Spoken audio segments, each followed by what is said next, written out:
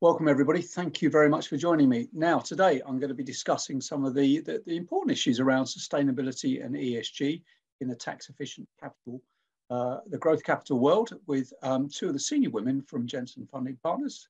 I'm pleased to be joined by the CEO and one of the co-founders, Sarah Barber, and her colleague, the portfolio manager, Lisa Matthews, who was with us on a recent Advisor Hour program. Ladies, thank you very much for joining me. Thanks for having us. Now, let's get into the sort of questions. You know, how much are sort of ESG principles a part of the way Jenson Funding Partners invests? Thanks, Lawrence. So ESG principles are incredibly important, and while still a relatively new concept, we do believe they've been embedded since the inception of Jenson into the way we invest. Taking an ESG approach to investing does mean that an investor will take an environmental, social and governance criteria into account when they're considering investing in an asset.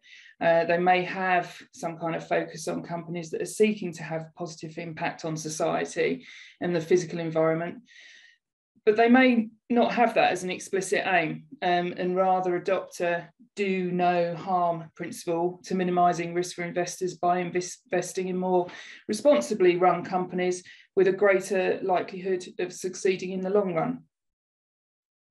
Now, some of our audience are probably familiar with UNPRI, so United Nations Principles of Responsible Investing. I mean, for those who are not particularly familiar, kind of what are they and perhaps why are they important from a broader investment perspective? So the UN's PRI principles allow your organisation to publicly demonstrate its commitment to including ESG factors in investment decision making and ownership. There's 6 guiding principles. Did you want me to go through what the 6 are? Yep. So the 6 principles are to incorporate ESG issues into investment analysis and decision-making processes, to be active owners and incorporate ESG issues into our ownership policies and practices, to seek appropriate disclosure on ESG issues by the entities in which we invest, to promote acceptance and implementation of the principles within the investment industry, to work together to enhance our effectiveness in implementing the principles, and to report on our activities and progress towards implementing the principles. Now, for a firm to be a signatory to the UNPRI, what does it actually have to do? I mean, you outlined the sort of 6 principles there. I'm assuming it's a bit more than saying, yes, we abide by them. You've got to do things. And then how does that kind of work on a day-to-day basis, you know, in terms of the culture of the business? Yeah, so just to be clear, we're not actually a signatory to the UNPRI, but we do align ourselves to those principles. So to make sure that you continue to be a signatory, we believe that this is a process of annual review.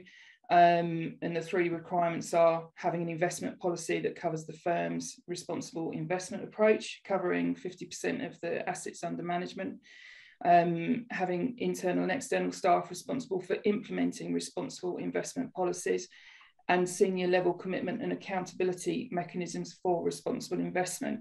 And I suppose it's important to note that as much as we're not a signatory, we really do align ourselves to all of those sort of those principles, and you know, try and keep up with those sort of 3 review processes.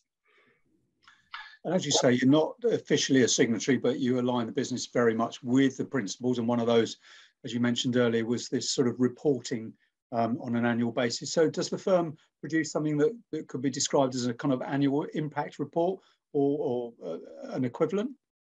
So I'll take that one, Lawrence. So Jenson, we run generalist funds, and so in that sense, we don't run products which have a specific impact as an objective, but we have the ESG principles incorporated into how we make investment decisions. So as a generalist fund, we don't produce an annual impact report, but these are much more common if you are an impact-led fund or you run an impact product.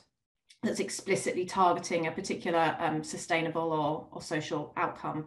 Having said all of that, this is a really evolving area. So we're always keeping an eye on sort of the best practice in terms of ESG and impact reporting, and we participate in a few different industry initiatives, sort of working groups trying to develop those frameworks. And part of that is around really making sure how we can properly work with our underlying companies to monitor and report in a meaningful way. As a generalist fund, you know, what's the important metrics for different companies across different sectors will be different, and so you've got to make sure that when you roll all of that up in a reporting process, it has meaning, and people can find that information useful. Within our portfolio, we do have some impact-led companies who have an explicit sustainability or ESG impact they're trying to drive, and they do produce impact reports, and that's really fantastic, and so we share those as well. Now, I know diversity is kind of one of the elements that you talk about, the way you sort of invest. What is you know, why is that important, and what does it kind of look like in practice for you as a firm? So we believe it's important because of the underlying deal flow that we are ultimately able to attract. Investment founders need to feel comfortable with the team that they're going to be working with and receiving investment from. And I think our team page demonstrates a different look and feel from other funds. And I think through that we've attracted a diverse deal flow set. In terms of what does that look like for Jenson, we had an intern come in over the summer, and she did some research for us, and through that research she was actually rather devastated because we'd invested in 18% female founders. When we looked at the deal flow that come through over the last 3 years, actually 18% who had actually applied were female founders. So we were very proportionate to the level that was coming in, and I think that devastation comes from the lack of diversity that is actually applying to for investment. But ultimately we were delighted because 18% is a great number, and that's, you know, something that we really want to work on going forward.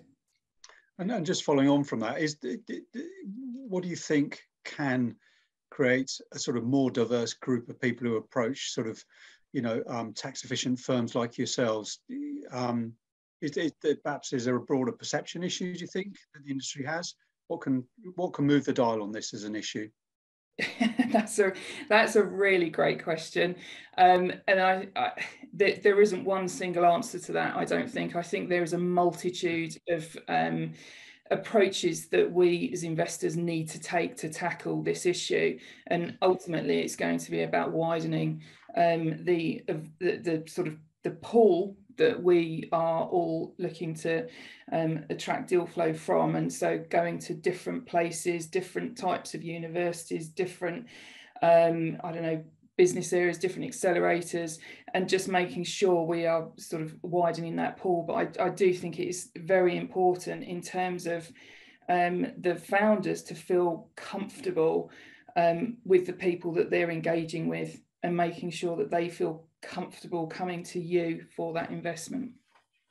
Now, I think as investors, we're all kind of used to some of the big analytics businesses that shine a sort of an ESG lens on publicly quoted businesses.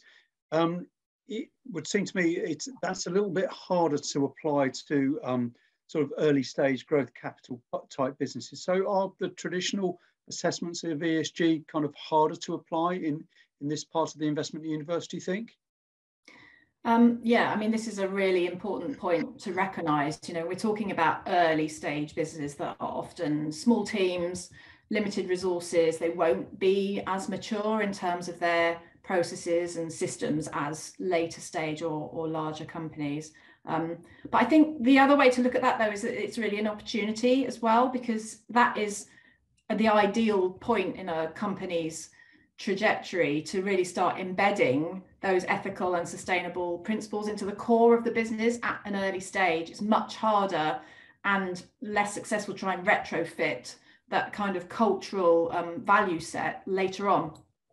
And so that's where some of our work with industry initiatives like Venture ESG comes into play, because the point of one of those working groups is to establish what are frameworks that we can work with our portfolio companies on that are suitable and proportional to different business stages. And so you would look at identifying for the stage of the business which are the first early wins and the first principles to embed, and then as the company grows, how do you mature that and broaden that and deepen it, and together as an industry keep pushing forward what good practice looks like across different business stages.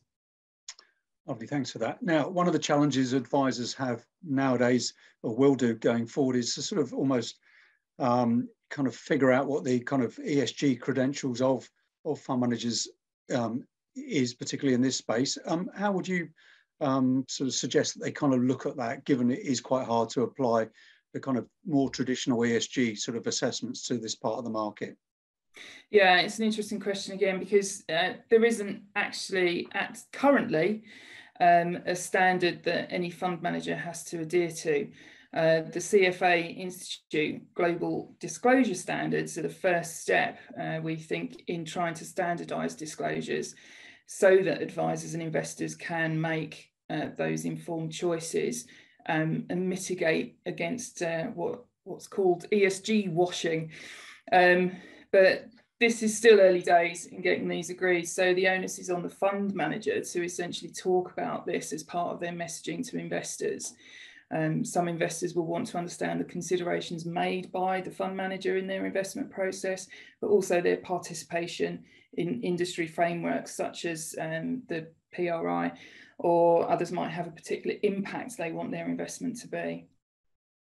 So it's not really for us to determine, I think, at this stage what this looks like, but we at Jenson have a clear statement when asked what our ESG policy is. We've got a page on our website which is being updated constantly as we adapt and improve our own policies. You know, this is an evolving thing. But more importantly, we ensure that for our founders, we're demonstrating within Jenson our commitment to ESG so that we're practicing what we preach. Thank you for that, Sarah. And as you say, it's very noticeable when you look at your website, the sort of the diversity of faces that you see on that website compared to perhaps some of the other groups in the sector. And just following on from this kind of issue, do you have any sort of thoughts about how advisors can perhaps match the portfolios, the investee companies with some of their own clients' sort of ESG views? It sort of always kind of strikes me with this space that, you know, you start with a client and he or she has to be, you know, a high net worth individual or professional investor, and then applying another level of that person's kind of ESG views. It makes quite a complicated sort of challenge, doesn't it, for an advisor? It does, and I think our experience to date would sort of speak very much to that complexity, and that often, you know, clients will ask their advisor if they have particular ESG or sustainable preferences for investing, but that is still very much just part of the advisor-client relationship and those conversations around the priorities that the investor has. But it still seems to be that the ESG lens is more of like an opt-in rather than a default currently. So very much that's to do with, you know, exploring in that relationship, having those conversations around the client's priorities and preferences, but also really sort of exploring what they mean by those preferences. You know, what does sustainability mean to them, or do they have a particular impact that, you know, they want their investment to have? So still very much relationship based as opposed to kind of standardized or questionnaire based at the moment is what we see. I think some of the new disclosure standards that are being, you know, worked up and gradually published will be a really important step in at least kind of harmonizing the language that we can use around this space. So it'd be a good idea to sort of keep abreast of those standards as they start coming into force. Lovely, thanks for that. Now, as I think you've both said already, I mean, sustainability is only one sort of element of what Jenson looks for in companies it's going to invest in. I think kind of my broad question here is, you know, why at the moment do you feel that the SEIS and the EIS space is such an exciting area for for people to be invested in?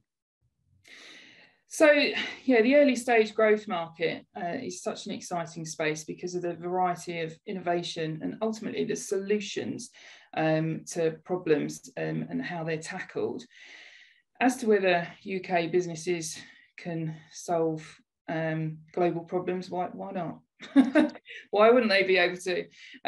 One of the biggest problems that UK businesses face is the lumpiness in, I think, going through the funding process, and much of that time is spent looking for further funds rather than actually growing the business. So, you know, this is something again that we're trying to tackle. Lisa, I don't know if you've got anything you'd like to add to that.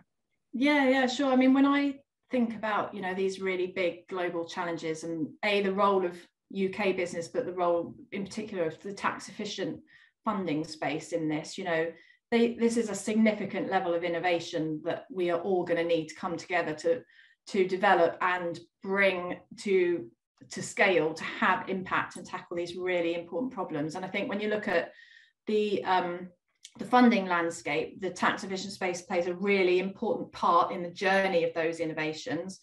And I think also being in the UK, you know, it's such a fantastic talent pool and research base that where these innovations can come out of. So as well as the, you know, the tax efficient support through UK regulation, there's also some, you know, really mature innovation funding and incredible research universities which spin out the talent needed to bring these innovations to market. And so, you know, I think it's a really exciting place to be. Well, it would be great to think that something that begins to solve some of these kind of big climate problems and broader kind of global problems can come out of the UK. I guess to your point, Sarah, sort of why not? You know, nobody's got a monopoly on sort of bright ideas. But anyway, thank you very much for your time, both of you. Really enjoyed it. If anybody wants to know more about Jenson Funding Partners, obviously you can find the information on the group's website, as Sarah mentioned earlier, or if you want to know anything about the individual kind of EIS or SEIS portfolios they have available, they're there as well, but they're also on the GrowthInvest platform. But for now, ladies, thank you very much for your time. Thank you. Thanks, Lawrence.